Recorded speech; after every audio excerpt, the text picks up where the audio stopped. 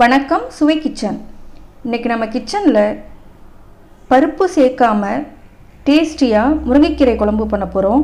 இந்த வீடியோவை பார்க்குறதுக்கு முன்னாடி நம்ம சேனலை சப்ஸ்கிரைப் பண்ணுங்கள், பக்கத்தில் இருக்க பெல் பட்டனையே ப்ரெஸ் பண்ணி சேவ் பண்ணுங்கள்.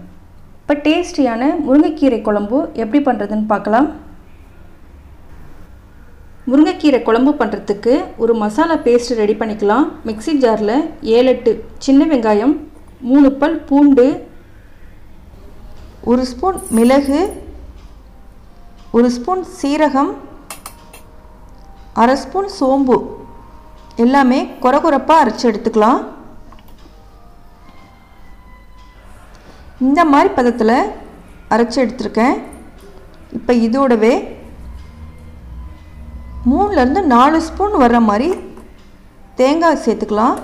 இப்போ கொஞ்சமாக தண்ணி ஊற்றி நல்ல மைய பேஸ்ட் பதத்துக்கு அரைச்சி எடுத்துக்கலாம். 2 கைப்பிடி வர அளவு முருங்கைக்கீரையை ஆஞ்சு தண்ணி ஊற்றி அலசி எடுத்து வச்சுருக்கேன்.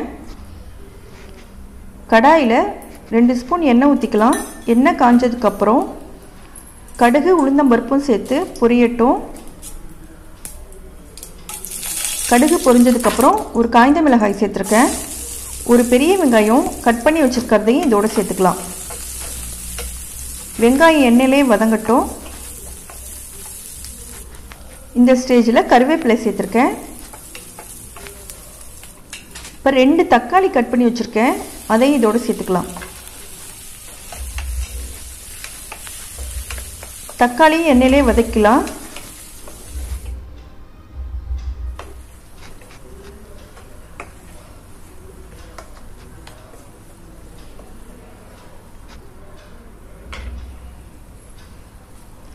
இப்போ க்ளீன் பண்ணி வச்சுருக்க முருங்கைக்கீரையை சேர்த்துக்கலாம்.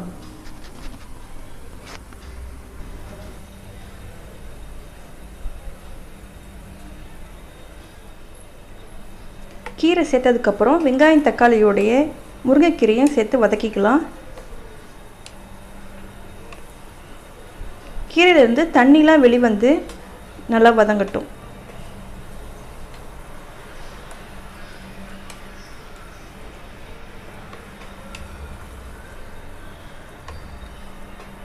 நம்ம தண்ணி ஊற்றலை, கீரையிலேருந்தே பாருங்கள் இவ்வளோ தண்ணி வெளிவந்திருக்கு.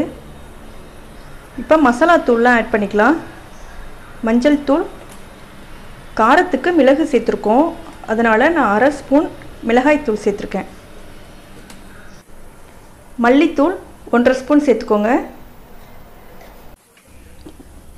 மசாலா தூள் சேர்த்ததுக்கப்புறம் நம்ம ஏற்கனவே தேங்காய் பேஸ்ட்டை அரைச்சி வச்சுருக்கோம், அதையும் இதோடையே சேர்த்துக்கலாம்.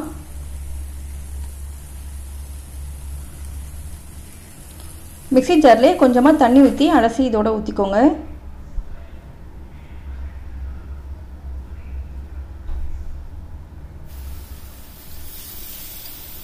இப்போ குழம்புக்கு தேவையான அளவு தண்ணி ஊற்றிக்கலாம்.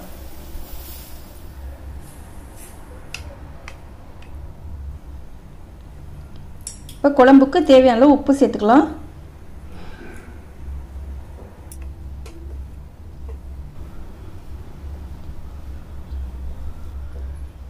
மசாலாவோட பச்சை வாசனை போகிற வரலும் ஒரு 10 நிமிஷம் நல்லா கொதித்து வேகட்டும்.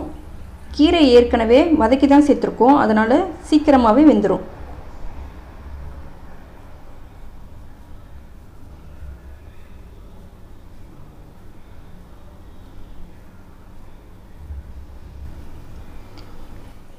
கீரை நல்லா வெந்திருக்கு. இந்த ஸ்டேஜில் நான் கொஞ்சமாக புளி தண்ணி ஊற்றி கரைச்சி எடுத்து வச்சுருக்கேன். இப்போ புளி தண்ணியும் சேர்த்துக்கலாம். புளியோட பச்சை வாசனை போகிற வரையிலும் இருக்கட்டும். இந்த குழம்புக்கு 2 தக்காளி தான் நம்ம சேர்த்துருக்கோம். புளி வேண்டானா 3 தக்காளி சேர்த்துக்கோங்க. இப்போ நல்லா கொதித்து புளியோட பச்சை வாசனை போயிடுச்சு. ஸ்டவ் ஆஃப் பண்ணிக்கலாம்.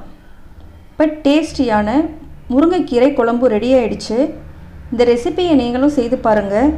இந்த வீடியோ பிடிச்சிருந்தா ஷேர் பண்ணுங்கள், லைக் பண்ணுங்கள், கமெண்ட் பண்ணுங்கள், மறக்காமல் சப்ஸ்கிரைப் பண்ணுங்கள். நன்றி, வணக்கம்.